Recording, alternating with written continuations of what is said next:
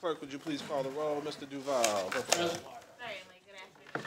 Mr. Rickman, Here. Mr. Dowell, Yes. Mr. Duval, Present. Mr. Hines, Here. Mr. Davis, Here. Mayor Benjamin. Here. Good afternoon. Hope you all are well.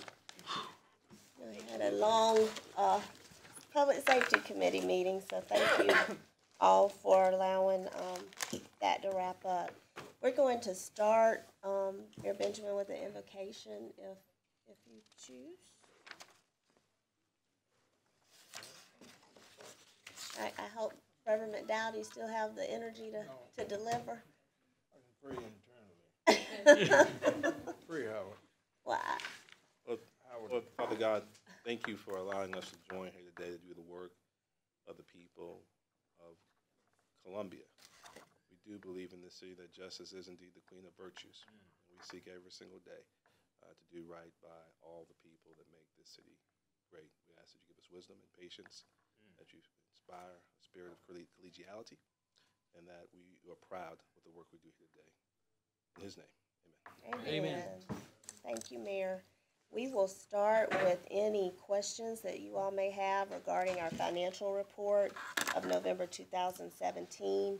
And you should have a corrected, unaudited version of your parking summary at your table.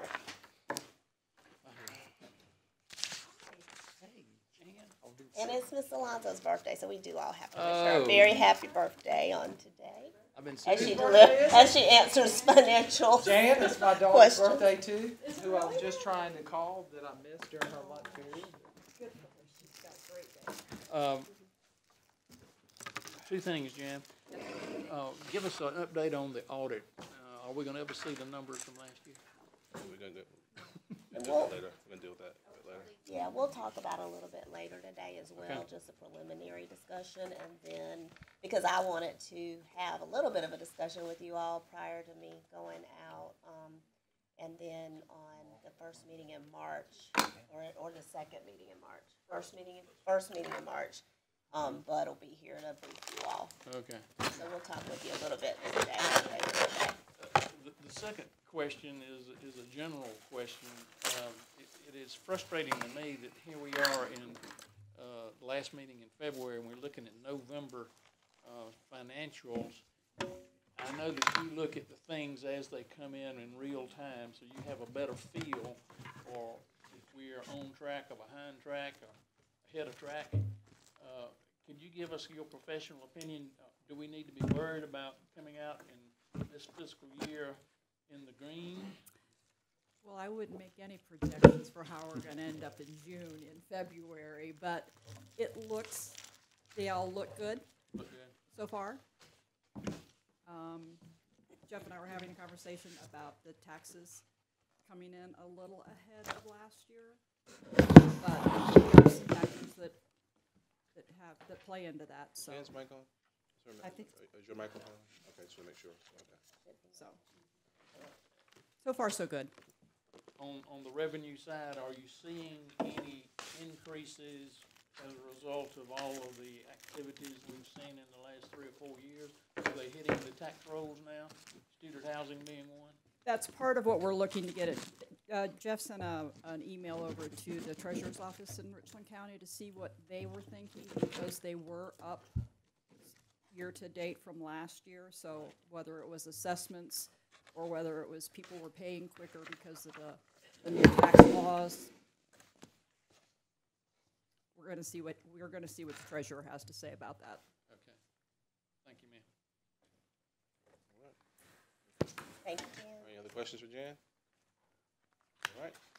Thank you. Okay, our first city council discussion item will be a presentation, and this will be our initial water and sewer rate study presentation. Obviously, much more to come as we proceed through the budget process. But Mr. Robert Chambers, financial and utility management consultant for Black and Beach Management Consulting, and his colleague are here to take you through some initial thoughts for the water and sewer rate study. Jeff, I'm sorry. No, I you're didn't fine, you're get your- fine. I just wanted to introduce myself. I've not met a lot of you folks. I'm Jeff Wells. I work with Black and Beach, and I'm the client director for the city of Columbia. So my job to make sure that the work Robert and others that are working with the city goes the way it needs to go. And I just wanted to say thank you. We know this is an important part of your financial planning, and we are very honored that you choose us to do this work. So that's all I wanted to say, and Robert will get on with it. Thank you. Thank you, Jeff. Good afternoon. Again, thank you all very much for allowing us the opportunity and Welcome privilege. back, Mr. Chambers. Welcome Here. back. Thank you. It was always bad when we had to see Robert. I promise no bad news today.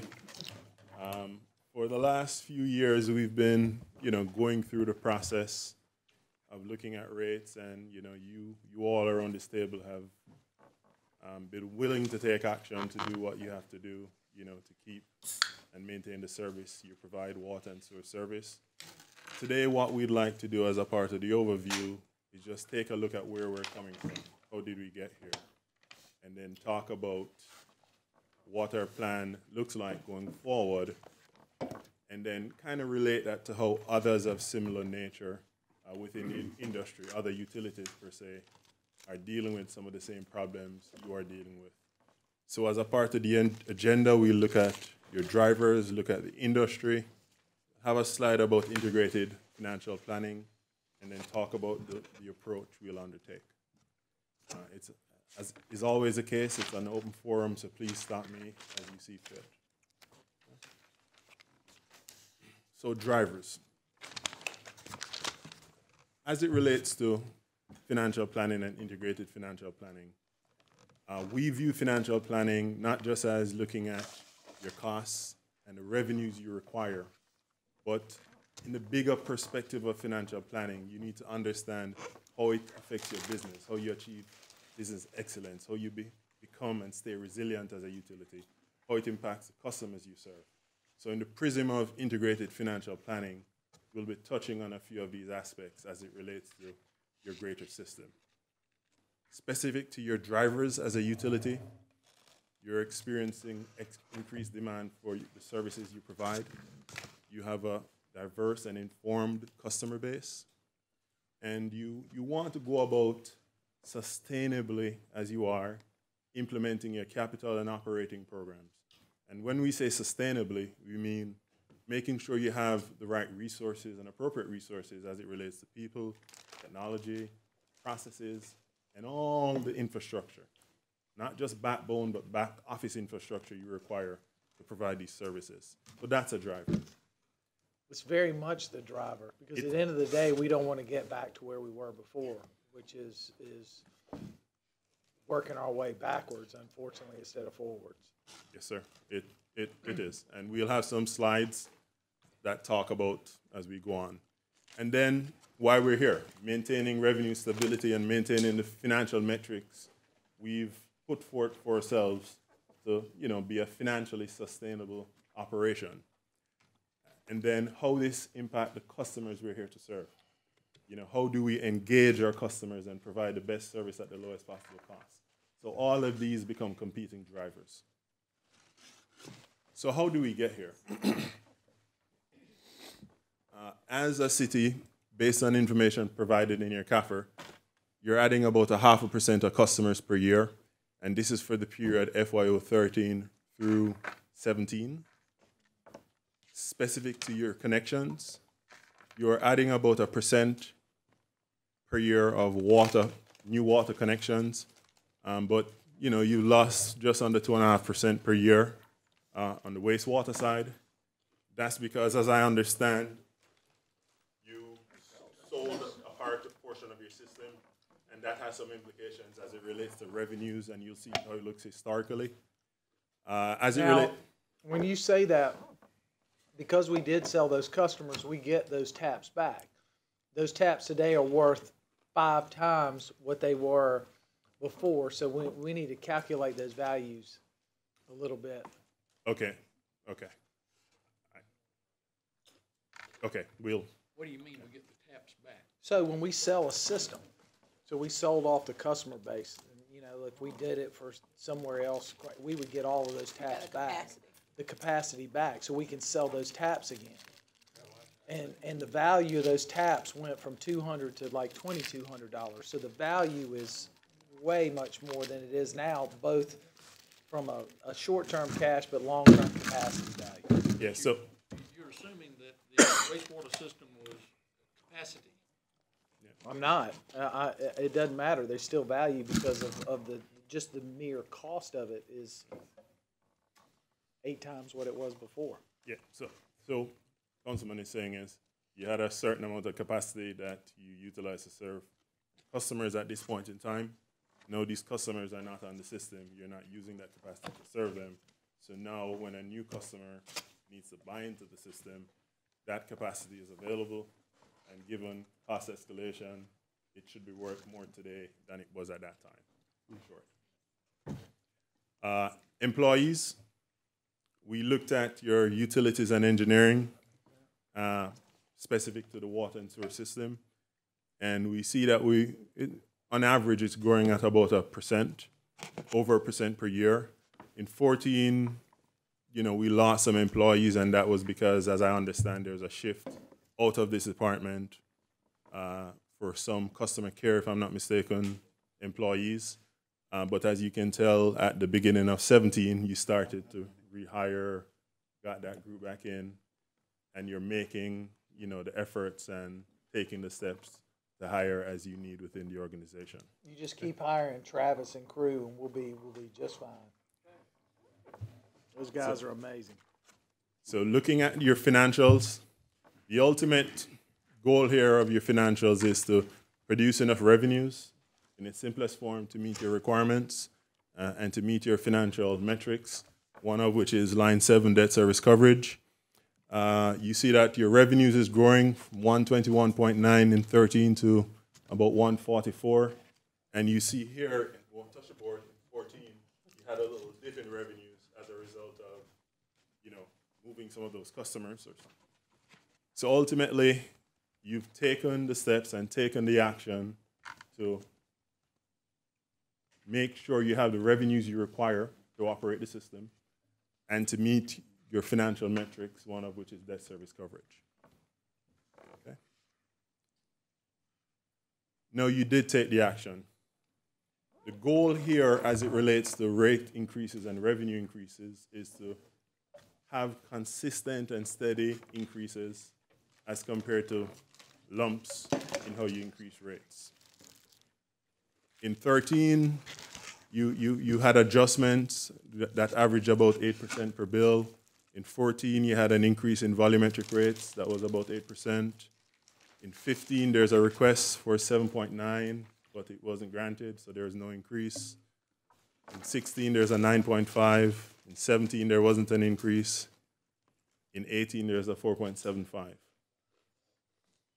This is positive, this is good, because as an organization, you have taken action and showed the willingness to take action to make sure your revenues are stable and you have the infrastructure and services you need to serve the customers that are connected to the system. The periodic zero increases make the increase larger, more impact at one time on the customer. In the future, that's correct. Yes, ma'am. Okay. So, final side of how did we get here? At the end of our study last year, we showed the plan, and we approved a 4.75% increase in 18, which is highlighted in blue. And the plan to finance our obligations, our capital requirements, and other requirements required additional rate increases in the outer years. As a part of the exercise on what we'll do this time around, we'll go about reassessing how we have done thus far and, taking a good deep look at these increases. And when we come back, we'll have a better understanding of if it's really still at 13% or if it's lower, et cetera, et cetera. Okay. Any questions before we go on? When do you think you'll have that for us? So the plan is to come back in April. So let's say 6 weeks, thereabouts. So we'll be able to have it for Sir. future impacts Yes, sir. as we talk about budget. Yes, sir. So looking at the industry, now we understand the road we've taken. What are others in the industry dealing with? We spoke about infrastructure, and that infrastructure is the basis of everything we do, and I agree. Every year, Black & Veatch produces a water industry report where we look at about 400 utilities. We provide them with a survey, and we try to track and understand the key operating trends and paradigms that they're facing within the industry. For the FYO17 survey, there's a strong focus on sustainability.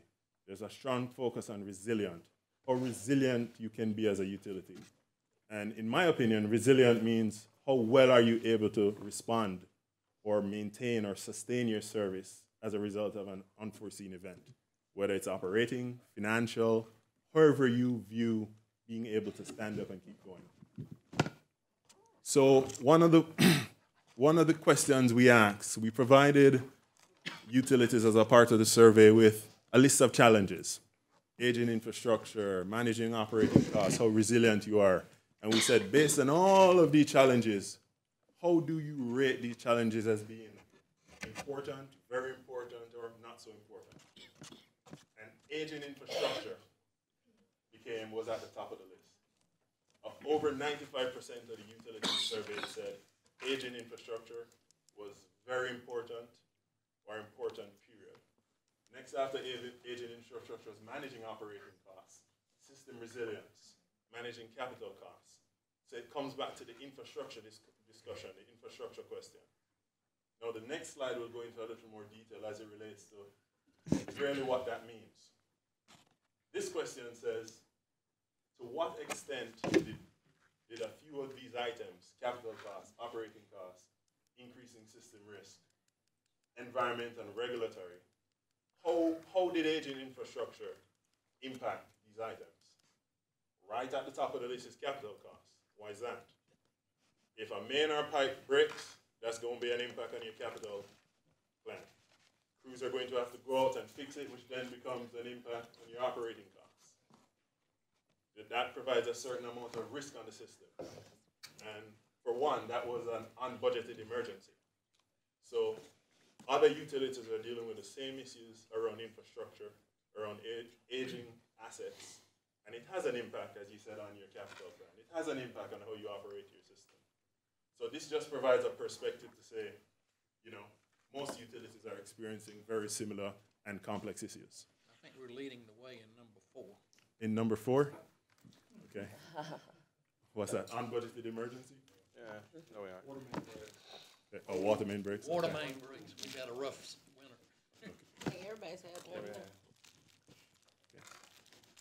So, so moving on, this question was, you know, what is the level of understanding about rates within your system? This is the level of understanding amongst customers and stakeholders you serve. Okay. The questions were asked: do they really understand what you're trying to do and why you have to increase rates? About 34.6% said they understand the need for rates and accept that rates need to go up. About 47% said we understand that there's a need for rate increases, but we don't want rates to go up. So what that says is the majority of the 400 utilities that were surveyed said their customer base understands the need for a rate increase, but they're almost split down the middle with regard to should we have one or should we not have one. That's 400 out of how many? I'm just trying to understand the perspective of it. That's about 400 utilities. Right. Oh, about 195, 194. Something like that. Something there. Just curious. But bigger number is a combination of both, which is, what's that, about 82, 83%, which is 350 or somewhere thereabouts that said we know there's a need. Okay, so the next question became, how do you communicate with your base? How do you outreach and communicate with the public, with your stakeholders 87% of the utilities surveyed said they use the utility website. 70% said they utilize print campaigns. 61% said they did social media. 47.4% said they did, local media outlets. So basically, the three most utilized sources of communication are sources which you currently utilize. Okay. The next question was, what methods did the utility use to address the rate conundrum? The rate conundrum is, we understand that there's a need for a rate increase. We've listened to you and know in our homes we're conserving. But we're conserving, and as we conserve, rates will go up. Why is that the case? So the question states, how do you deal with that as a utility? And it's all around education. Continuing to engage with your customer base, being timely with regard to providing the information about the need and outreaching to them. Secondly, also trying to utilize tools within your rate and pricing mechanism to reward good positive behaviors, efficient usage of water, and you're doing those things currently. So integrated financial planning. Integrated financial planning historically was a single source objective. It was an exercise whereby you make sure you have sufficient revenues to meet your revenue requirements or to meet your costs. That is no longer the case in today's market, in today's industry. You have competing variables, infrastructure, equities, financial markets, the customer experience, sustainability, and there are questions around these components. For example, infrastructure, how do you support innovative capital financing? How do you make sure you get the most bang out of every dollar you earn and you spend within your system? How do you engage your customer base so that they're satisfied and happy with the service you're providing when they turn on the tap and when they pick up the phone and call customer service? How do you make sure there's a nexus between the cost to provide that service and how you price that service? And more importantly, how do you implement sustainable business practices to achieve operational excellence? As a whole, holistically, all these variables impact the money you collect, the money you spend, and how you operate your utility financially. And it cannot be taken into a vacuum. They all have to be looked at and understood. So the point here is, financially, the integrated financial paradigm is not just looking at your costs, but having a feel for how all the other components within your system are affected by, the financing and your cost to operate. The customer class equity. Yes, sir. Tell me a little bit about that. Okay. So what that means is each customer class on your system places a certain demand on your system. Okay? So residential customers or the class, you have more showers in the morning and in the evening. Industrial has a stable and efficient, for example, usage, and there's a certain demand they place on the system. Okay? As a result of that demand, you have to charge them for that service. You have to charge them for the demand they place. So the equities state what it costs you as a utility to serve that customer. You should be charging costs. You should be charging the customer in a similar manner. So if it costs you $10, for example, you should be charging them somewhere close to that cost so that everybody has an equal setting on the system based on the demand each customer class places on the system. So that becomes the equity. Everybody has a responsibility. There's equity within the system. And that's a part of what we do in the cost of service component of the study.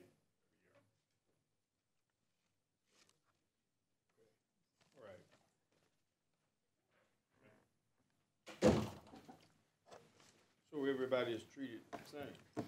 That's the all. intent. That's the goal. That's the goal and the intent. Everybody in a certain class. Yes, and it becomes then a balance of everybody may not get to 100%, but the goal is to initiate the process to get there in a balanced form. So going to our project approach. So a few items that we are considering as a part of looking at this next study that's coming up. Looking at revenues, there's a lot of America. We're looking at customer growth, what customer growth will do. You know, again, coming back to the capital program, you have a few big projects that are about to come online potentially. You have the AMI project, you have the Crane Creek storage project, but that one, you all are looking at it, so we'll see what happens therein. You also have potentially a new bulk use customer, a large industry, significant service requirement, and we'll be looking at some kind of a pricing mechanism around the service and how you charge that customer for the service they require. So that will be a part of this study. Okay? We'll also look at impact fees, and impact fees just represent a new customer's buy into the system. What? Impact fees? So every new You're talking about just the impact to the system. Correct. Yeah, okay. I thought And you were what talking they about have to pay. Charging somebody. Yes. And then maintenance of your financial metrics and looking at all of these things and making sure we meet all the metrics at the lowest possible cost to the customer. So all of these items will be reviewed as we go forward this go around. Any questions here before we go on? Teresa? Oh, okay. So this is a three-step process where, and I know some of we've seen this before, but it's a three-step process where we look at your financials to determine how much revenues you're earning and how much costs. Then we perform a cost of service study to say who should pay based on the demand in place on the system. And the third step says how should we price that service. So that comes up to be your rates. What should your rates look like? This is another dimension of this approach. And I'm not going to get into this in detail, but all this says it's a rigorous and methodical approach. That's defendable and transparent. Okay, so another component to this study is the impact fees. What is an impact fee? Our definition is an impact fee is a contribution, or let's say a system buy-in from a new customer solely for the construction and development of water and wastewater facilities. So it's that new customers buy into the system based on that new customer's demand requirement. And you get a free toaster, right? Rational nexus. This is the fundamental principle that says there should be a relationship between the nature of the service required and the cost to provide that service. So this comes back to that equity question. The nature of the cost to provide the service and the revenues you collect from the service should align. There are three approaches to doing impact fees. You have the buying approach, whereby you have a current investment in the system that's been placed and been fixed by existing customers, and new customers have to buy into that investment. The second approach is the incremental investment, whereby you have a new development, a new set of costs, new capacity, and that customer which will gain from that new capacity, that new cost, will have to buy into that new capacity and new cost. And then you have the combined approach that says you have existing capacity and you have new capacity. Let's put them together, and upon putting together, we price it and the customer buys into the system. So that's the three general approaches. Typically, the combined system approach is utilized because you have mature systems that keep adding capacity and the cost to serve that new capacity. Okay. So the impact fees, the steps. We'll go through assessing your existing system, looking at the investment in the existing system, determining the capacity associated with that investment, and then looking at new projects that may come onto the system to support your existing system. Then we look at what we call a capacity standard, and all that says is, what is the typical usage requirement for the customers you serve? Okay? So you have the total cost of the system, the total capacity. Cost divided by capacity gives you a unit. You have the typical requirement of the customer. You put them together, and you get the maximum allowable fee. So that's, in short, the process we utilize to determine the impact fees. Currently, you have plant expansion fees. You do not have one for water service, and we'll be establishing one for water service as a part of this study. For sewer service, the purpose is to offset your treatment and collection system costs, and it's currently about $2,640. For example, you charge your current impact fees based on the tap, as you highlighted. And for example, a residential customer would be considered having one tap, a single-family mobile one tap, a multifamily unit one tap.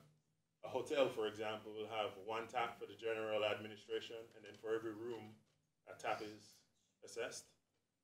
For day schools, one tap, and then for every 20 individuals within the school, there's a tap.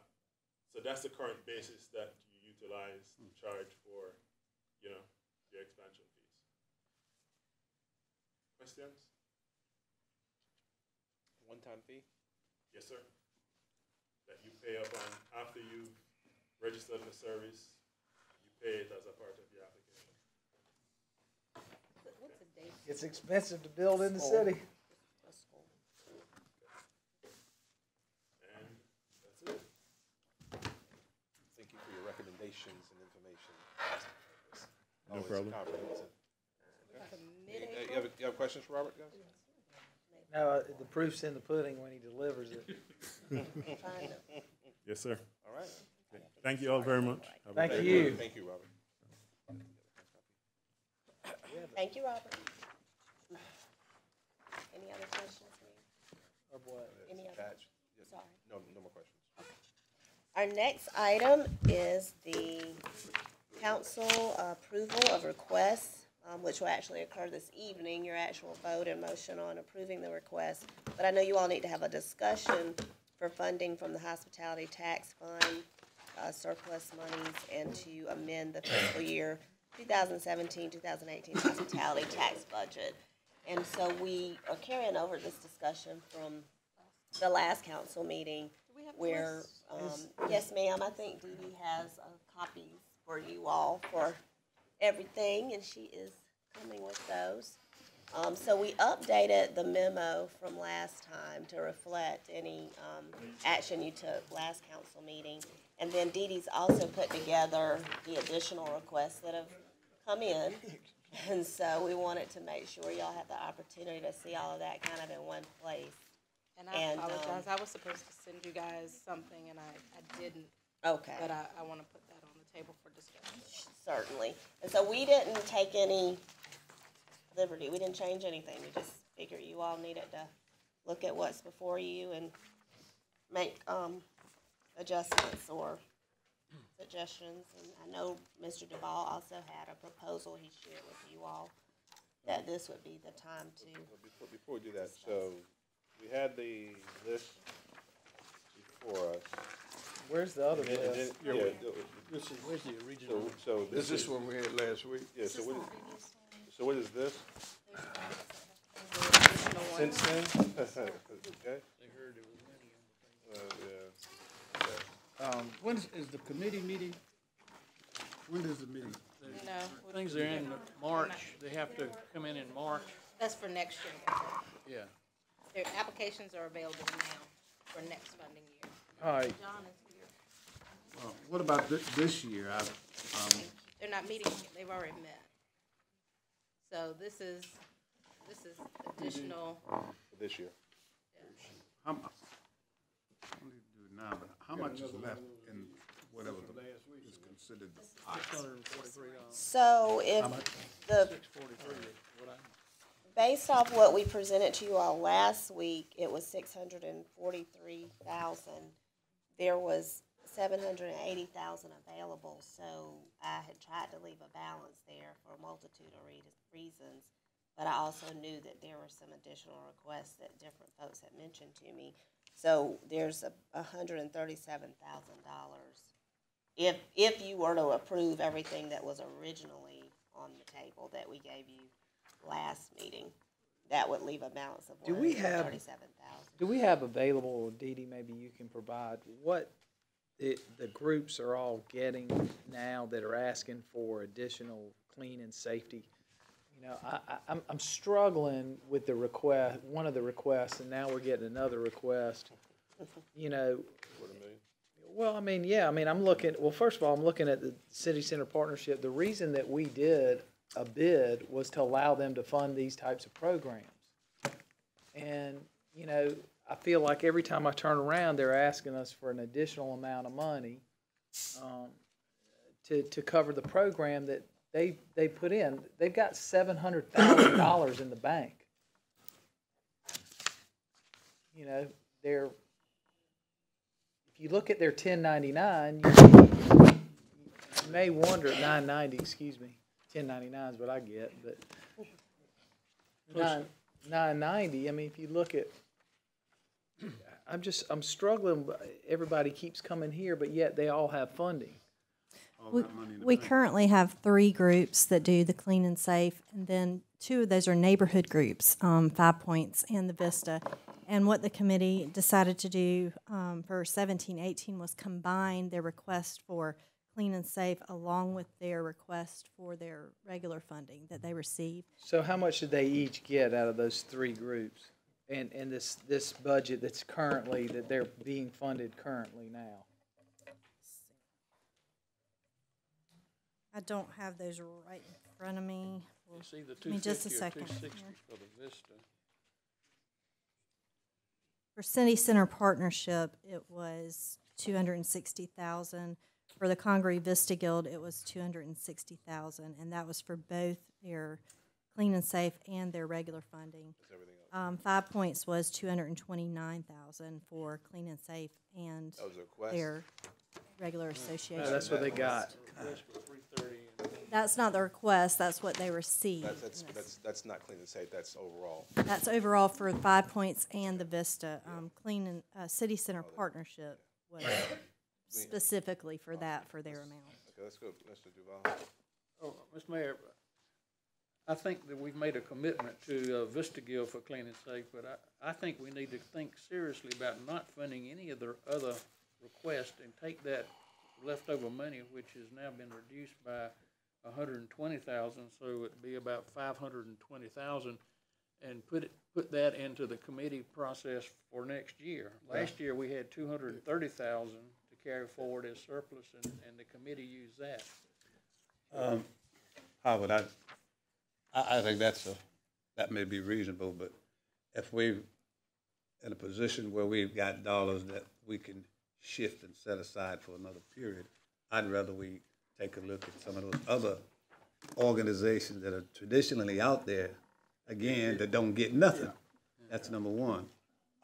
Number two, I'd like to see the budget for 5 Points and the Vista. What about the center? City Center. And City Center, that's fine. All 3 of them, if you're gonna ask, let's do it, let's lay them all on the Well, table. there's no need. Ms. Devine and Mr. McDonald. Well, just a question, since we're on Clean and Safe, and I just want to be clear on Dee Dee, the new memo you gave us. Yes, ma'am. This for 5 Points additional for Clean and Safe. Yes. You said they got 220, so basically they want an additional 225 for this current fiscal year, or is that what they're asking for next year? That was what they were short for in this year, and I just included that because it was in the memo that was attached. The main thing they were requesting funding for was the Food and Wine Festival. Right, and I know they called about that. So, they were initially asked for 450 Asking for for new Clean money. and Safe. Asking for new money. Let's see. That's new money. There's a That's memo. that's on top of. There's a On top memo of in there. for this current fiscal year, That's my understanding. So, for now until July. That's my understanding. If I'm wrong, please someone correct me. Do you get Ed's question first, and then Daniel? No, Okay, Daniel. I just was curious, when maybe I misunderstood, but when we committed for Clean and Safe for the Vista, it was for the next fiscal year. I think they were asking for I know they were asking for the Did I 150. misunderstand? I thought that was that they wanted to ensure that we added that on the next fiscal I year. thought it was 18, 19 too. Yeah, they are, my understanding Because of that's their what it says request here. is that they wanted to, over the course of 3 years, they were asking you all to increase, as long as the committee allocation stayed whole, they were asking you all to increase the allocation by a certain amount, which I forget what that amount is right now. It's in this paperwork. They wanted to get By that amount. 375 or whatever. Right, they want you to Line increase it item. by that amount as a line item, so that they, can dedicate that amount to the clean and safe. And so, we were just presenting this as an option to you, that if you went ahead with the surplus funds for the first year only, and get them to that level through the surplus funding, then when the committee met, then they would hopefully sustain them at the level, if that's what their request is. I mean, I agree with you, and I asked all of these groups to explain to you, you know, what are you getting for allocating the additional money, like a budget for clean and safe, like what will it really, what will it actually accomplish? And I think they have that, but we weren't trying to get, without them being here to present it themselves, we as staff didn't want to speak for them, but that's the gist of what they've explained they'd like to do. And I think there should be a letter from the Vista Gill. If it's not in here, we sent it to you all previously. Yeah, I mean, I'm reading what's here, and it clearly says it's starting 18-19, so I don't know why we'd be taking out a surplus. I mean, I understand your theory, Get it to them next year. creating that level, but And that's what you. one of the things that we said in the beginning of the budget last year when we did this is that we need to be putting some money away in that account. And right now, we're getting ready to spend it all. I mean, anytime somebody hears there's a penny in that account, there's a request in here. Exactly. There is, yeah, and let we me- just hey, bring it I've got a forward. question. Do we What have- about having another? Yes, Do, sir. do we get a budget? I know we see mostly a letter or a memo that comes requesting something. But do we get a budget showing where the dollars are going? And The committee sees We- all of that. They do, we Okay. do. I'd like to see it, Yes, those sir. three. Okay. Those three, the budgets for those three. Right. Didi, in Yes, sir. addition to that, excuse me for cutting you off. Yes, sir. But in addition to that, is there any way we can see what you got on hand before you grant it? What's the balance? Here it is. What Teresa just said. That would be a, Did I miss that? Well, the total was 780, and last week we approved 120. No. as far as the surplus or in, No, I'm talking about the organization. I'm not talking about the $780,000. Say for an example, you've got a group, and they've asked for X number of dollars. How Yes, sir. much money do they have in the bank? That's what we want to know. we receive their financials and their 990 and all of that information when they complete the application. We also receive an update throughout the year, so we do have that on hand. Can we include that as a part of that figure Mr. Davis has requested? I'd certainly like to know what's in the pot before you put something in the pot. Yes, sir. Their pots. I'm sorry? You want to know what their balance sheet is like. And I think one thing Yeah. that will hopefully be helpful to you all that Didi's, already been working on, but it has the capacity to do more. Didi, why don't you explain the Zoom grants functionality to council, because they should be able to pull up a lot of this Yes. information going forward. As you know, we went electronic the previous year with Zoom grants, and that has their applications along with all of their financials, their 990 that are required to submit. All of that is online and accessible to you all for your viewing. It will show what they were funded. It will show their budget. All of the questions we ask on the application, the number of tourists, the attendance that they had, all of that is available, and it will also produce spreadsheets for you to compare information whenever you have questions. Didi, it might be helpful, I'm not sure if we need it today or tonight, but prospectively, maybe identifying 4 or 5 data points that would always be helpful to have. I mean, obviously I don't want to judge an organization because they've been good stewards and judge them negatively because they have a balance sheet. That's a good thing, but it might be helpful to have 4 or 5 data points, maybe what the annual budget is, what the balance sheet, what how much cash on hand they might have, maybe if it's tourism impact or what have you. I mean, it probably wouldn't hurt to have those numbers kind of going forward, but not. I think want us to go online and pull up this spreadsheet and try to dial into different information. Let's just make sure, whatever those happen to be, let's make sure we have those available in the future. Yes, any of that you need, I could pull it as well Yeah, and we provide gotta it. do- yeah. And then if you were remotely somewhere that you needed something, you could also go on there. But I can pull anything that you need as well. Yeah, I think we probably just gotta give you some direction, 3, 4, Yes, sir. 5 points that might be helpful. Yes, sir. As we make decisions, and usually we won't make a whole lot of decisions. I mean, 95% of everything's decided by the committee usually anyway. And Ms. Devine. Personnel, whatever you call it. Not about the thing that's safe, but to Daniel's point, I would agree that we need to keep some money to carry over, or just some when we have. Sometimes we have things that come up that we weren't aware of that we need to fund. So I wholeheartedly agree with that concept. But my butt to that is I knew it was coming. but there are groups that even when the committee comes and we approve the committee's recommendation, we know what the committee approves for them is not something they're going to be able to do their event on. Case in point, one we approved last week, Auntie Karen, we knew the amount she got, there was no way that she was going to be able to do that event. That's why last year she actually didn't do the event, but she, wanted to bring it back, and from what I hear, it was a huge, huge success. So, I say that to say that there are some times that, and I know Howard has a proposal that we've talked about for over a year, but we haven't put it in place, and maybe this is the year to do it for the 18-19 year. But there are some groups that traditionally we know that the committee, based on what they have and what they want to see, grants them a certain amount of money, but we as council know it's a good event, and we know that's not enough, and we might need to look at that. With that said, what I want to put on the table, and Dee Dee, you gave me this, and I don't know, what did Black Pages get through the committee process? Was that 15? Let's see. While she's looking at that, I had Dee Dee pull for me the last 10 years of funding, and traditionally, with the exception of 2 years where they got $25,000 and 1 year they got $30,000, the lowest amount that we traditionally have funded Black Pages is $50 to put on that event. We've given them as much as $80 in years past, and so I would like to get them back to that $50 in order to do that event. They were given $25,000. That is with what council added.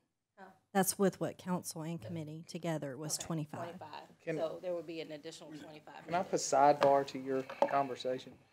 One of the things that we talked about years ago, and we said is that, this money's not supposed to be for groups forever and ever. When do we start weeding people down? I mean, I think that's what the committee has been doing, is trying to weed down so that they can bring in other people. And, this isn't directed at any individual, but, it seems like the same groups. And, I think Annie Karen's a great example. I mean, not that, I shouldn't say a great example, but she didn't do an event, but she still survived, And granted, the event went really well, and I'm excited for her because I think, yeah. I mean, well, it's, I guess it's just at some point, how do we help use the money to continue to grow?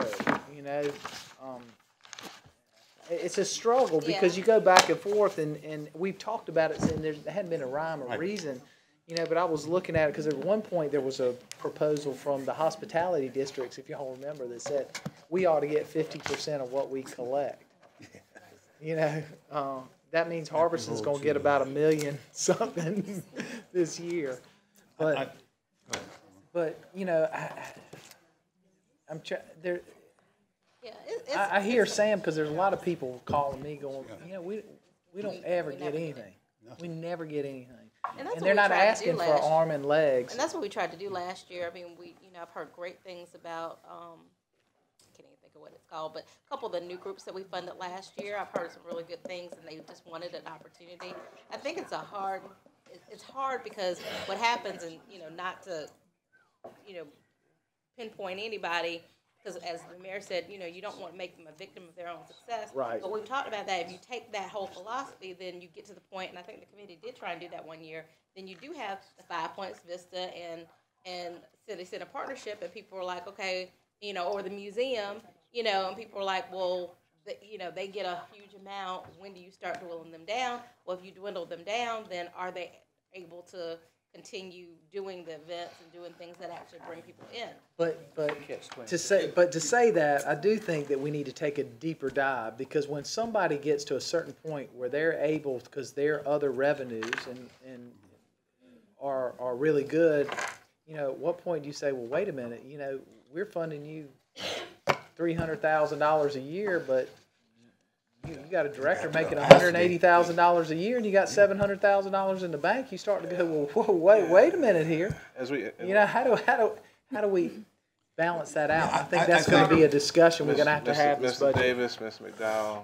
I'll make a brief The point comment. I'm really trying to make is that I do go back to I think the best philosophy we've ever had on that, and that is that at some point we have expectations of the organizations, and that is that they almost reach a point of independence or dependence on this pot of money, or they can recycle at some point. You know, you get off and you come back on at some point, but you still have those organizations in line.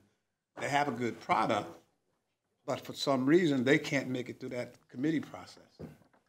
You know, and it's so you never see the real growth in that you want to see. What tends to happen is the larger organizations grow and grow and grow. The smaller organizations, they can't get on the food chain, and that, I think that's a legitimate argument because some of them are also coming from parts of this city that you know, if we want to continue to sell the city as a whole, then we've got to help attract people to other parts of the city also. Why can't there be a fresh and clean kind of approach? And the approach, of course, sort of lends itself to, it seems to me that when we give hospitality tax dollars, there ought to be something. Didi, what's the Yes, sir. And you're new to this. What's the accountability? What's the accountability factor that's included when you give hospitality tax dollars? Yes, sir. What's the accountability to us? You give someone a pot of money, and you would hope that they've got reserve, they got funds in the bank that will sort of help augment their budget. Hospitality tax dollars, from what I understand, sort of feeds itself through whatever is given, and at the end of the year, or at the end of this thing, you got zero in the bank. What's the accountability issue? I'm gonna let John. Do you want to come up and speak a little bit on what we? Sure. Is that okay? I've seen the ins and outs for about 13 years with the grants, and I think the committee does a good job of evaluating the same points that you all do bring up. But I'll let John speak just for a minute about that. Thank you for giving me the opportunity. I didn't really anticipate that I would be up here, but there are some things that the committee has always, as long as I've been involved with it, been very concerned with, and that's spreading the dollar around the community and not giving it in a way that it would be quantified in any way.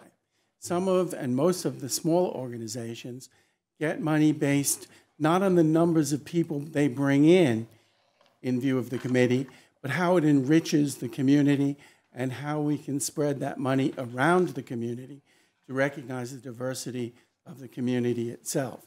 So we consider it an enrichment, a community enrichment project. And the hospitality tax dollars, as I understand it, and as I think many members of the committee understand it, were put in place to guarantee to the arts community a steady funding source. And it has been doing that since its inception. One of the other things the HTAX committee has been doing has been looking at organizations which are funded, which are doing a splendid and remarkable job, and then looking at activities that those organizations might fund. For example, the Auntie Karen organization never came to before the committee for money to fund the organization itself, but did come for the event, Legends, several times. And the reason that it got less money each time for Legends is because we did look at the revenues that that activity itself was able to generate. And it kept growing and growing and growing, but it was limited by the facility. It could only sell so many tickets. So the committee looked, how can we supplement what they need, not give them everything they do need, but help them. And I think that's the way we look at most of the organizations, particularly those that are the smaller organizations, because to get their foot in the door, they need a lot of help. Particularly now that everything is electronic. Not everybody has access to a computer. We may think it's easy to get to the library or wherever, but some of the small organizations really need a lot of help. And I know that I, as a committee member, and other committee members have been able to go and talk to people and help them to develop their applications as they present them. And have suggested to them on and over that they not just ask for the specific activity they might do, like the Cornbread Festival, but they ask us to help them for the North Main Business Association as a district, as a hospitality district, and direct your grant application in that way. So there are just so many different things that we as a committee look at before we present it to you. And as Dee Dee had said, everything is a spreadsheet there for you to see. Are there any other questions you might have? Yes, sir. Well, John, I have a proposal that I'm trying to get the council to talk about this afternoon, and it's based on the proposal that you sent to the mayor several years ago. I think it would take care of some of the concerns of the council. You have.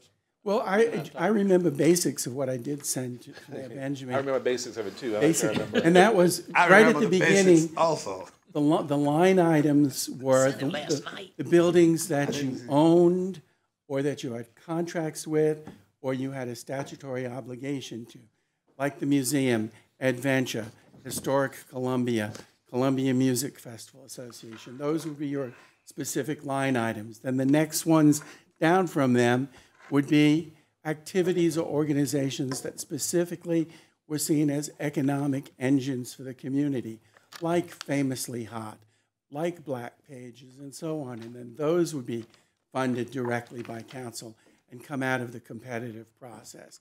And then I even suggested and put in that suggestion years ago that we consider Harbison as a hospitality district and look at hospitality districts specifically different. So I think that's the direction that, in talking to Mr. Duval, he was talking about going.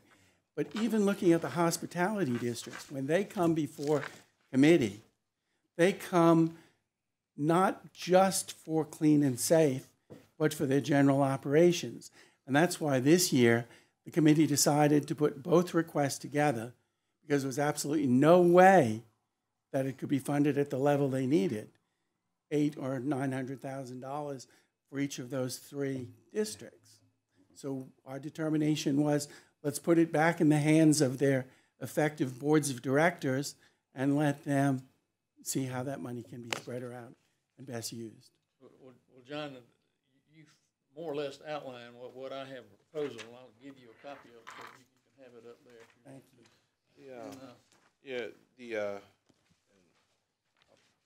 That's the comments we looked at before. You can pass them out. This is what I sent last night. That's a bit of a variation. I think. Has that changed a little bit? You over tweaked the it? last couple of years. Daniel was in the room. As we a couple of several actually really good points raised here, and obviously having keeping a nest egg for whatever may come ought to be a part of it. the proposal, the list of items on, that the city manager cobbled together for us based on requests, previous requests, and some that we actually gave her as well, and some, at least one urgent pressing need on there, we're gonna have to go ahead and take them up. And I would tell you, I'm prepared to take up several of them, if not all of them, tonight. The newer list, we can choose to look at some of those as well. I know I sent you the one on Sally Salamander, Yes, for example. We've got a, anyone know where Rickman went? Daniel went? Maybe, I just want to make sure we're all on the same page. Let's recognize the fact this is a human process, okay? Yeah. This is a human process with shifting priorities and shifting value associated with different types of events. One citizen committee may think that festivals or runs are valuable, and another next year they might not think that's the case. You know? Some are looking for real, economic impact that affects not just the general body, but also how it drives HTAX, into the community. I think the connection between events, most of the events, I would say, dare say, and driving more HTAX dollars or ATAX dollars is more tenuous than we might suggest. I think we're talking about ways in which we're using these resources to try and improve quality of life. That's what we're talking about. How are we creating experiences? How are we adding to the experience of everyday Colombians and those who come to visit with us? So I think let's make that clear. I think there is a real discussion to be had about organizations that we ought to support for the long term, and whether or not that amount stays the same over a period of time, or if it changes, and as organizations become more mature and healthier and have stronger balance sheets, and let's think about that. The same discussion we're talking about, Ed, around water and sewer. There's always an undercurrent around equity and inclusion, and wanting to make sure everyone has a seat at the table, talking about innovation and making sure that, again, that this human process that we defer significantly to a group of dutiful and committed citizens, and I'm thankful for their work, that again, it's a human process. At times, we are simpatico and we agree 100% on everything else, and other times we don't, and a small portion of those funds will invariably come back to this council, and we can decide we're going to send it back to the committee, or we can decide to make our own decisions. I've always been of an opinion that it's our prerogative, and not just our prerogative, but our responsibility. That if there's some decisions that we think are in the long-term best interest of the city, this council ought to go ahead and exercise its authority to do so. I feel strongly that new organizations, upstart organizations that may not be in the central business district of one of our core entertainment districts ought to be given strong consideration as well. I think we got to talk about inclusion. We got to talk about equity. We got to talk about quality of life. I think we got to talk about innovation in those organizations that are really getting up and running and thinking about ways to do things very creatively. We should pay some attention to it. But that's a decision I really want us to make, and I'm fine with leaving a significant amount of money in the pot. I think it gives us the latitude to make some decisions kind of as we go forward. But I'm eager to move forward on some of these issues. If in fact we got to get some clarity, someone's got to get some clarity before tonight on what the Vista Gills request and need is. It's in here. It is FY 18-19. It is, and it's on Okay. the letter that you all originally had, and then Missy just gave you the exact letter with the letter inside of it from last time. But If you look at our footnote, it really explains it. I forgot our footnote. They was want down 3 there. year funding guarantee, 3 year starting commitment. 18, 19. Okay, so that gives us some more latitude as we look at these numbers as well. But some of these, I mean, there's one urgent need I think we're going to have to address. I know that several of us have made different commitments of things we would advocate for. I've made some articulated on this list, and I'm prepared to move forward on them tonight. But not all of these. We just need to spend some time working through it. thinking about how we do things long term. Let's take up either Chairman John's proposal or a version thereof. I'm not sure if it's tonight. I think we need to talk about it a little bit more. But let's take it up sometime in the very near future so it can guide things going forward. It's not a great departure from the procedures that we have going right now. It just cleans up the administration of it. It greatly simplifies the administration of HTAC. And it does create four different groups. The first group would be the big people, 100,000 and above, or some figure like that get continuous funding, have gotten continuous funding. It will allow them. Why is that? Why 100 threshold? I put that in there because that's what Andy Smith suggested. I'm not wed to 100,000. And Dee Dee is going to get some information to find out where. And as Dee Dee, if she's going to say something, but she moves into her role in helping us guide this, particularly giving us ideas and policy as well.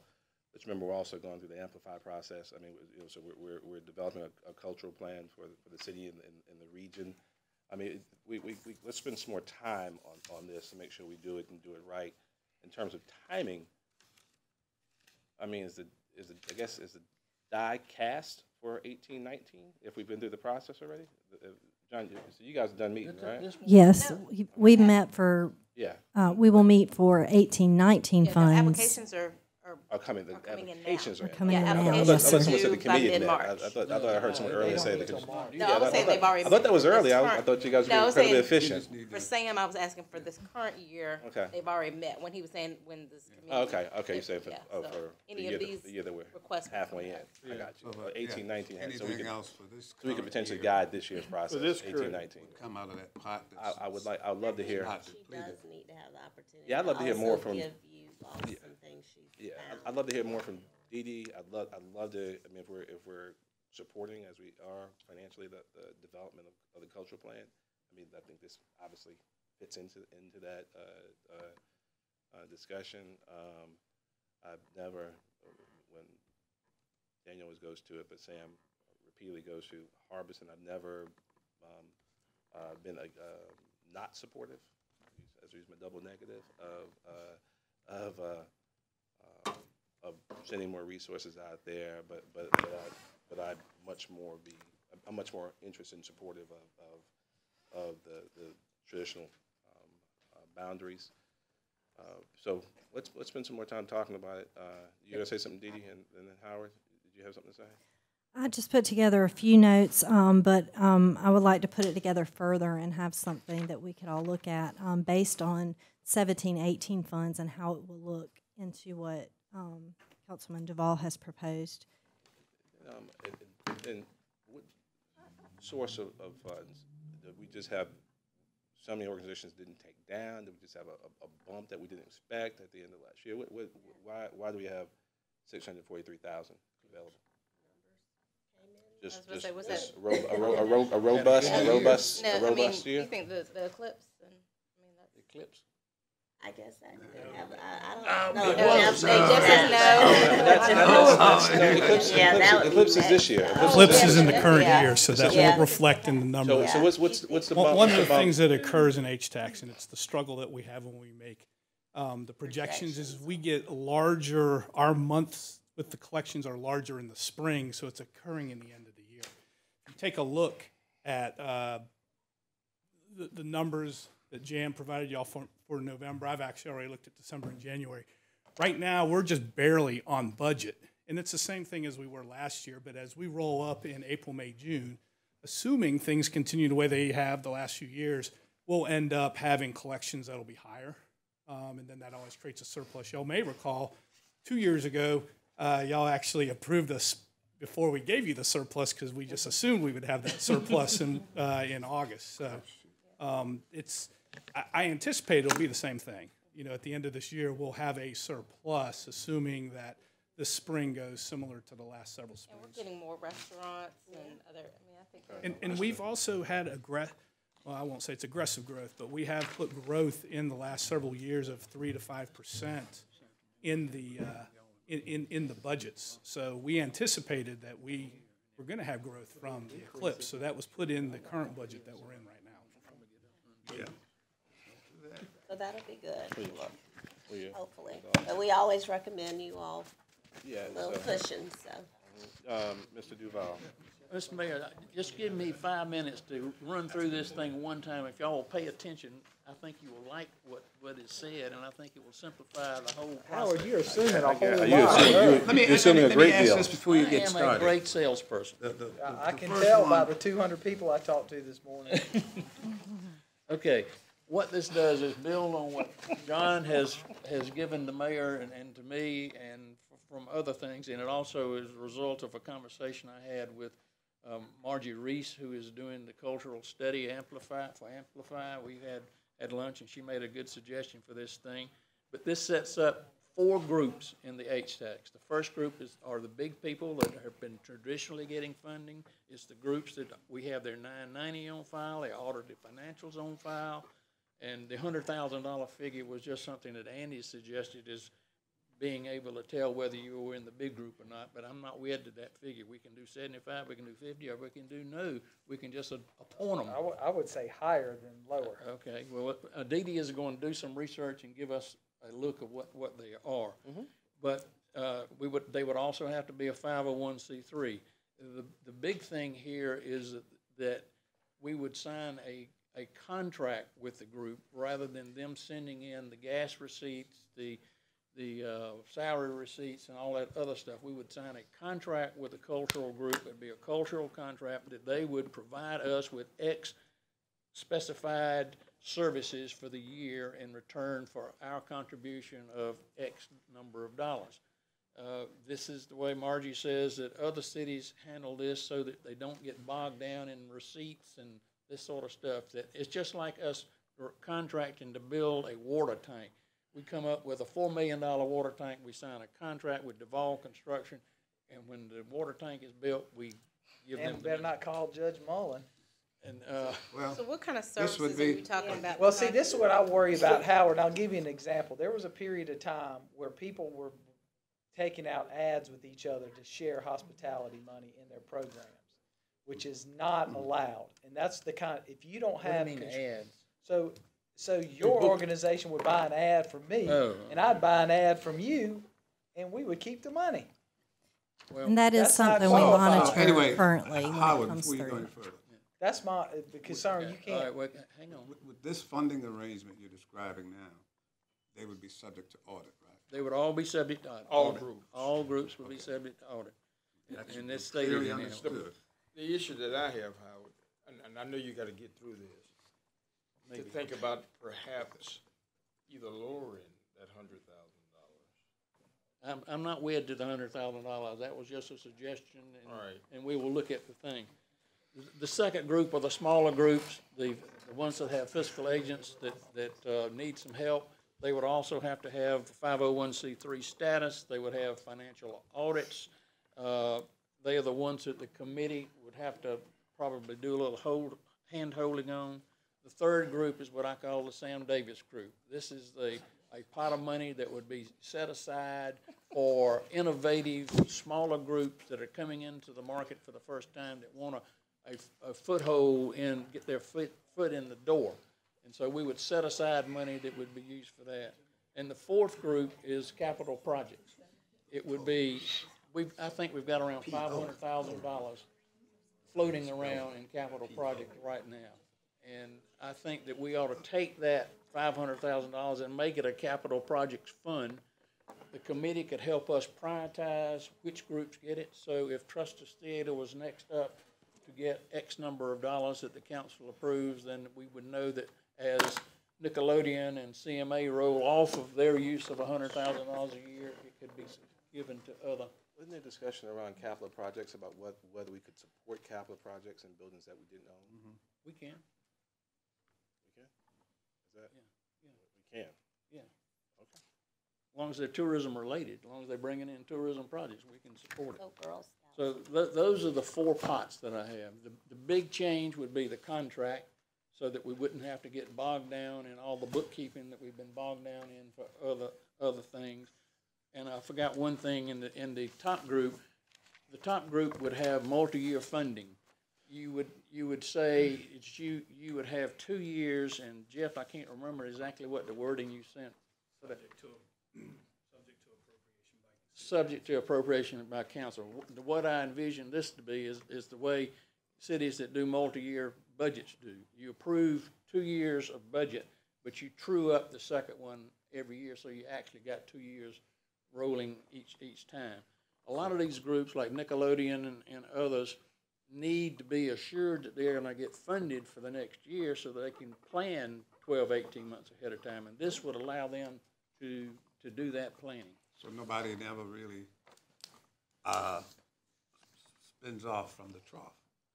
Well, that'd be up to the committee. The committee would review it each year. If they think it needs to be coming down, then they can set that as they true up each year. Conceptually, I don't think it's a bad idea. I have to tell you, though, I'm completely concerned about a contract. I don't believe that is the way to go, and it is a license for people to manipulate the system. Not saying any of these groups are going to do it, but it opens up a door that you cannot close.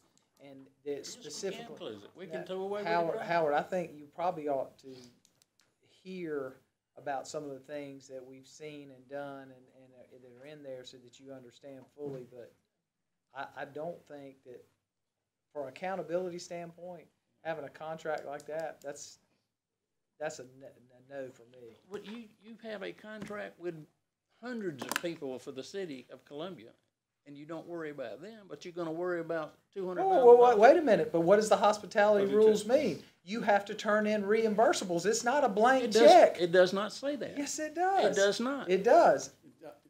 Not the state law, the local. It doesn't matter. It's our law. That's what we pass it and sold to the public. But you can't go back. We can change that.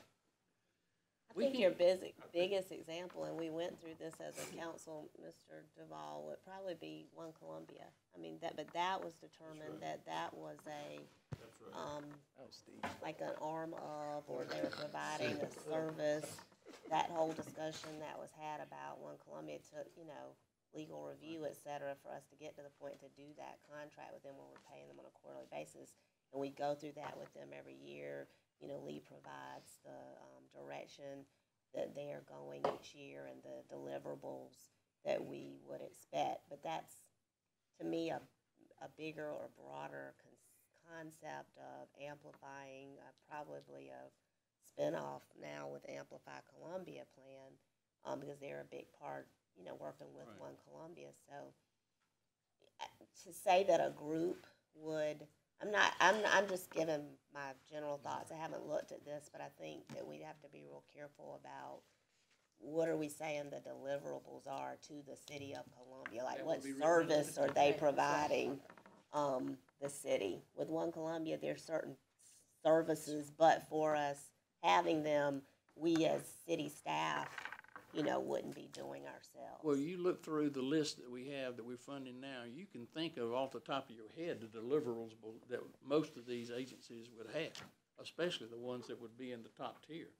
I can name one off the top tier that presented us their financial thing, and if you read it, they made $250,000 when they told us they couldn't survive without it, but their net income was $250,000. And there was no direct, real accountability of it, other than the only part of it was the $50,000 that we gave. That they said that they were going to go broke if they didn't get the $50,000, but yet they netted $250,000. Where'd it go? When you turn something like that, you open the door. Now, conceptually, what you're putting together makes sense, but put some. Don't give away the accountability piece. Well, what would you suggest that we do? The same thing. If you want to commit to a 2-year, you can do a 2-year commitment. That's not an issue. We can still do the structure. They still need to supply everything to staff the backup so that we can verify their. Yeah, I think it's ridiculous for us to make these people Why? give receipts for gas and electricity. Well, they're not supposed to be using it for gas.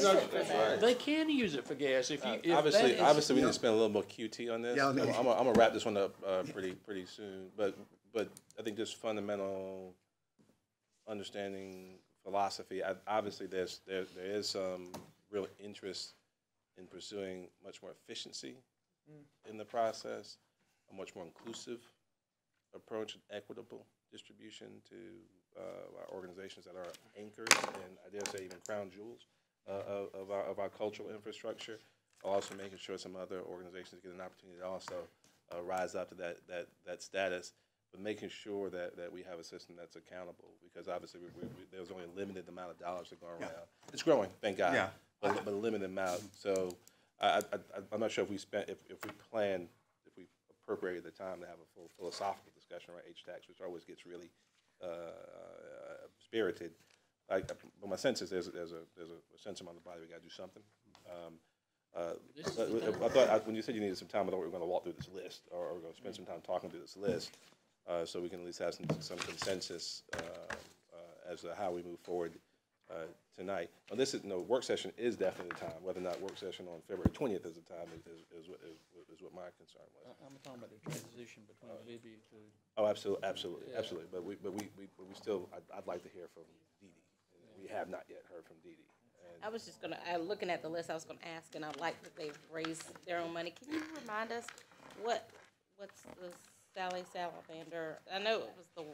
Yeah, this is the expansion. So it's been maybe a decade ago. Leadership Columbia, one of their class projects was have interactive wayfinding walking tour of historic sites, historic and public art sites throughout downtown. It's gotten old. There was a proposal that the students from Heathwood Hall made to us, in which they would expand the walking tour, 10 additional sites, replace the salamanders that are missing. You guys have probably seen some of them. There's one in front of the Museum of Art. One, huh? Yeah, they are collectors. You got to make sure they're fixed really tight. There's one at right across the street from it at Never Bust, Blue Skies Public Art as well. This was expanded by 10 different sites. I'm not sure. I think you were at the meeting. They went through the entire process with us. This would add. This would purchase also some collectibles for people actually to buy and not steal off the wall. Would add an app for folks to be able to use. They've been working with the CVB and other stakeholders there. This additional funding complements about $4,000 they've already raised. They raised $4,000. Yeah, they raised $4,000. They raised $4,000. This would complement that effort. So, yeah, it's a good look. All right, y'all want to go through this? We can deal with it. I'm fine with the. Did we just? I'm sorry. Did we please. settle on a time No, to address this? Because I think we need to put it on the calendar. When do you guys set to meet, John? Did John leave? There's. When do y'all set to meet? It depends on when the applications are ready, when DD's got them ready. Usually it's in May. We got time. We got time. I'd rather. The applications will be due at the end of March, so we will have Good. everything for that year then. I'd rather wait at least until mid-April for us to. I just want you here. Yeah. So for us to have that discussion. Yeah. I mean, it's 6 one way, half dozen other. If you guys want to go ahead, but they're not meeting until May.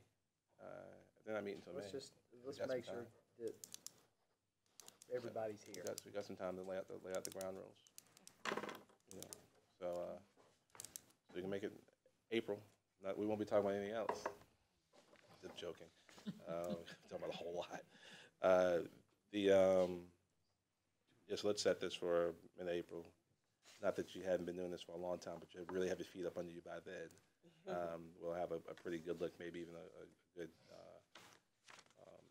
look at the requests as well. By then, the applications. Off to a great start, really. Yeah, so I think that'll give Dee Dee some time to put some things together for you. So, I had put together a little bit, but I'd like a little more time to go through, what we have. yes, And then, of course, the new ones that we receive. yes, ma'am. All right. Your list you provided today, Teresa. Yes, sir. Look at that real quick. Sorry, I got a lot of paper here today. I'm sorry.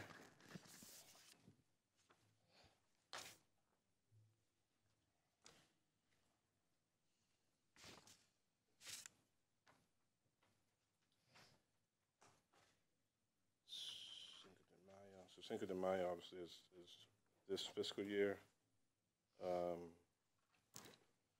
Me, Camilla Opera,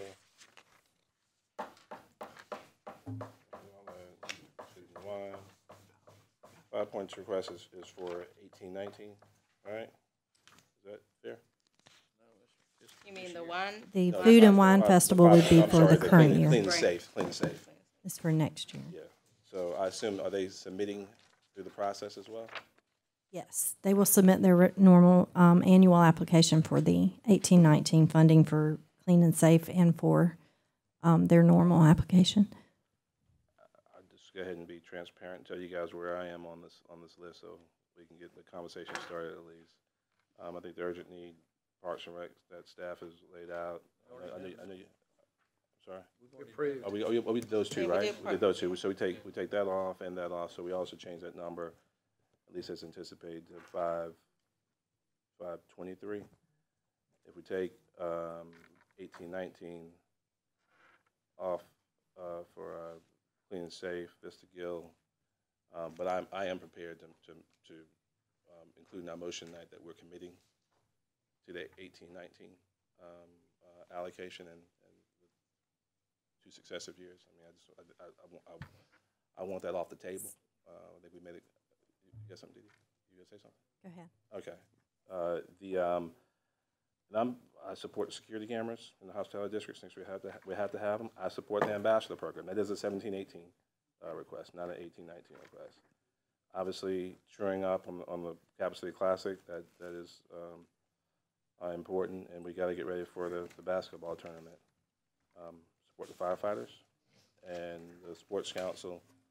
Obviously, Smith, South Carolina pageant, as well as the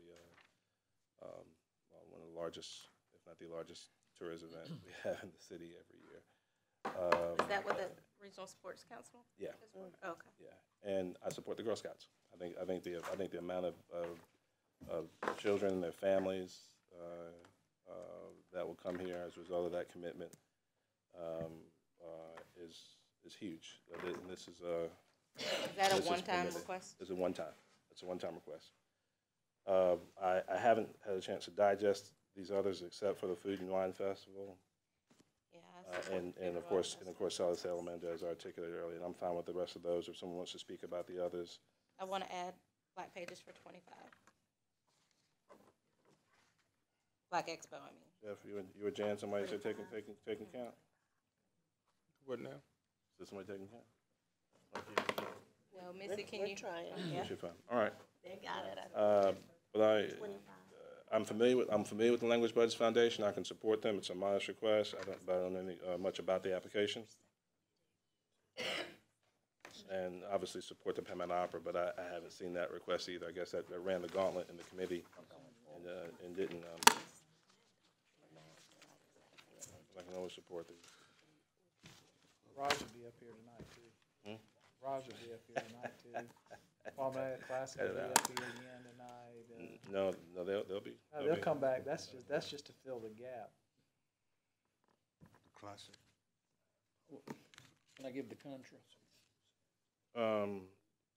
Absolutely.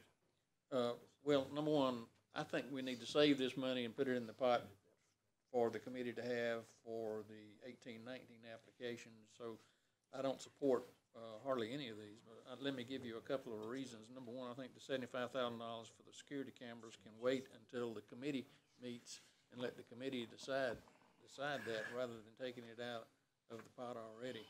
The cleaning of Vista Gill, we've already decided to put that off to 1819. The City Center Partnership and Basket Program, I agree with Daniel. I don't think they should get an additional $40,000. They have a bid that is growing by leaps and bounds as we develop the main street of Columbia, and they need to live on that.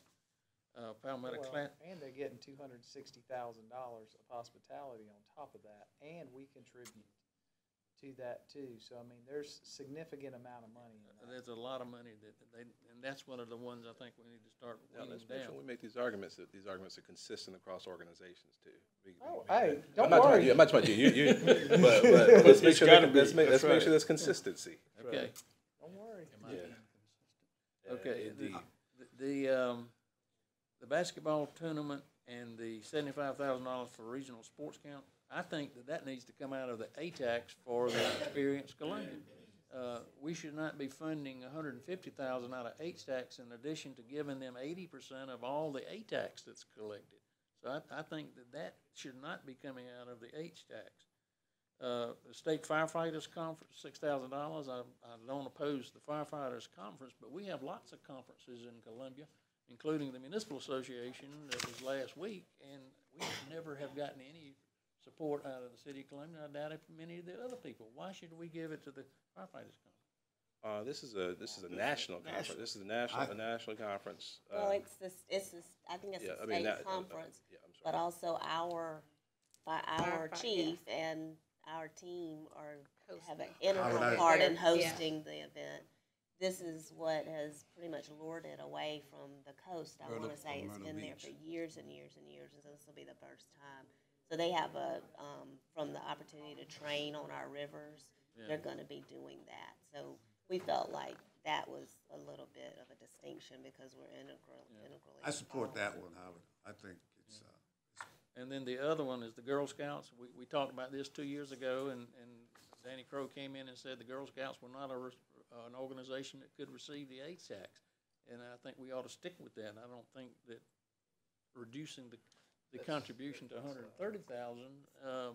And I asked that last week, Howard, but I thought that what I was told is that this is a different request or something, that this is eligible. Is that right, Gene? It is. So, Why would it be eligible? Well, it's a capital need, just like you were saying earlier. This is the same request that they made over the years. I think previous administrator committed to the site improvements around the facility. They've never occurred. I think before they were asking for like capital for the Yeah, actual this isn't the building. capital This campaign. This is isn't the for site. This isn't for the improvements. building. Because I agreed with that, Howard, because I thought it wasn't. Yeah, the we backup, need to be getting it. we asked specific questions, and those emails the are in, long yes, email. sir. But Gene, you were saying that it is eligible because it's the site improvement? Thank you. Good man. Okay. You're good man. And then Howard, I also think something in the letter said that I guess some of the improvements was also because of, I think, what DDRC is requesting or something. Did I read that correctly? For the, It's going to help with pedestrian activity and connectivity down in that lower you're part of the talking division about as the well. Girl golden, Scout. yeah, that's Yeah. one of the issues that we Yeah. need to talk about at some point. with Sidewalks and other issues down there. Hey, so, and I would say that the items articulated earlier and those that we appropriated previously, and a couple ones are mentioned on the list from today, still leaves $315,000 in the till. Okay, so I want to make sure that's clear. We're not exhausting the resources. Which ones did you articulate on this long new list? Language Buzz, Palmetto Opera, Food and Wine Festival, and Salamander. How much is this? We do the, This new list is We're not doing it now, so We're doing it tonight. We're doing it tonight. the new list tonight? you did what Just those now? four, just those What four. were they again? Lang- Speak Language cleaner, Buzz maybe. Foundation. Did he have time I didn't, for it? is that the single demand? I'm sorry, and I'm sorry, and Yeah, we get make clear. that 295, and I'm sorry, I left Is that the language Just like the buzz? Language Buzz Foundation, I think there's one or two. Palmetto Opera, I'd like to see. the Five Points Food and Wine Festival, the Salamander, and the Black Expo. And then That is- the that's previous basically- list. A Black Mr. Mayor. Expo. In the previous list, off the previous list, I'll say it one more time, and maybe if you guys can help me just type it up in something. The security cameras, the City Center Partnership, the Palmetto Classic, basketball tournament, firefighters, Sports Council, Girl Scouts, and then again off the new list, Black Expo, 25,000, Language Buzz, Palmetto Opera, Food and Wine Festival, Salamander. And that leaves just about under $300,000. Y'all can put that in a lockbox. I'll go in a lockbox if you want. I'm just joking. Just put it on the You side. can send it all in Don't North lock the Columbia if you box, want, yeah. Hey man, he's getting his own fund. You heard it But- today. but at least- Some at least- people get bridges But and least- roads. but He's least- getting a fund. But leaves a significant six-figure fund. Either if you guys want now let's just make sure philosophically, you know, and we've done it different ways, different times, and that if we're going to use 2017-18 funds to fund 2018-19 commitments, that eventually, unless we continue to see significant growth there, we're gonna hit a wall somewhere along the way. I mean, is that fair, Mr. Palin, to say? Okay. You're not bright red over there. I'm amazed. But it still leaves $300,000 in there. That's gonna be the motion tonight, and we'll kind of go from that point forward. Madam City Manager, can Yes. we get that in one page? Yes, sir, we're working on it for you. Yes, sir, we'll have that for you. And at some point, I guess we can set a date certain to talk about the proposal so that the committee knows what we're doing moving forward, because that will also affect the amount that the committee gets. Right. Yeah, I'm not with y'all on this one. I knew you were, but that's fine. You're This one? consistent. Huh? You're consistent. It's just, I think we ought to hold back. I'm not gonna vote for it either. Everybody's got their You were reasons. all for it before. Now you cutting back. I don't think we ought to spend the money. I think, There's no eclipse this year. last year this time, man, you were. Exactly. That was an August 21st event that was once in a lifetime, and we had to get the money. Last year, you had a shopping list, man. Only one project. All right. It paid dividend. Are we gonna be going executive? Yeah, session? we need to go ahead. 'Cause I think there's some people waiting for us. Madam Mayor Pro Tem, if I could, before you all make your motion, just a moment of personal privilege as I try to catch staff while they're in the room. Miss Chris Seegers, whose phone is going off, I think, right on cue. That's our Our stormtrooper. grants professional, has been with us for 5 years. I don't know where the time goes. I want to give her her pen while she's Chris? in present. So 5 years. Thank you, Chris. How long have I been gone? 5 years what? Much time well spent, I must say, with all the grants that brought into the city. Yeah. So thank you, Chris. Thank you We're so done. much. We're done with this issue, right? Yeah, I'm not with you though. I know. I understand. Wouldn't expect you to be. Yeah, it seems like it's been more than 5 years, but it's been 5. It was right when the ARROW grants and the stimulus was starting. That was right, isn't it, Chris? 5 years? Yeah, 5 years as an employee and then 4 years. Contract, yeah, contract. Oh, That's okay. right. Okay, that's what. Yeah, she was. Well, we did good. You That's paid That's your. right, Chris. You I'm brought in. forgetting the You paid your. yeah. You earned your salary, didn't you? Yeah. She was grinding. She was Yeah. Grant writer. Didn't cost us nothing. I'm telling you. Mr. Mayor, during the motion period for your executive session, if We you do could have add 2 items. Yeah, so the motion to go into executive session, and guys, I want to at least recognize 2 of our mayor's fellows in the back room. Oh, good. Ladies, wave, say hello. We had several. Bright young superstars. We had a couple more here earlier. All right. Mr. Mayor, I would also say that Columbia has led the way. Breaking news, the president has directed the Justice Department to ban bump stops. Hey, Really? you spoke. Unanimous vote, y'all, of this council, all right? Yeah. I spoke to the Coalition Against Gun Violence in My son went. I went with him this week to get it to buy a pistol. They pumped up?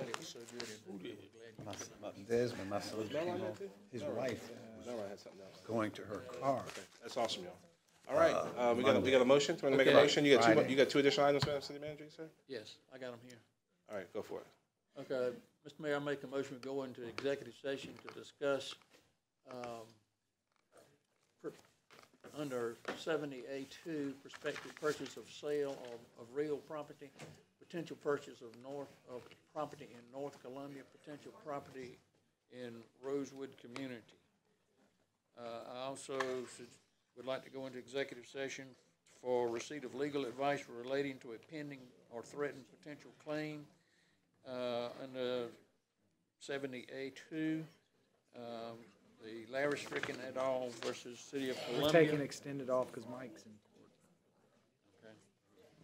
Receipt of legal advice related to matters covered by attorney-client privilege pursuant to 78-2, extended hours permits for commercial establishment, railroad referendum, security measures, discussion of matters related to proposed location or expansion of services to encourage location or expansion of industries or other businesses pursuant to 78-2, sewer expansion fees, discussion of negotiations, instance proposed contractual arrangements pursuant to 78-2, Capital City Stadium, Bull Street Development, Lower Richland Sewer Agreement, Carolina Water, Park Repairs, discussion of employment of an employee pursuant to 78-2. Mr. Ball, I'm sorry, you did add the additional, the potential purchases? Yes. Thank you. Read those first. Thank you. We gonna stay here? Certainly. Yes, sir. I think you've at least got a good hour, and then you can go upstairs.